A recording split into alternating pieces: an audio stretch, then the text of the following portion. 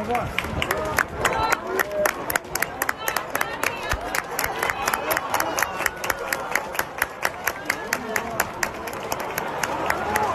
up, viewers? Welcome back to the channel. So just now y'all witnessed some great running there by Fred Kerley, and this race was ran earlier today at the Seiko Golden Grand Prix that was held in Japan, and definitely wasn't the strongest of field, but definitely Fred Kerley showed his class, pulled to the front of the pack, won his heat in a time of 9.88 seconds.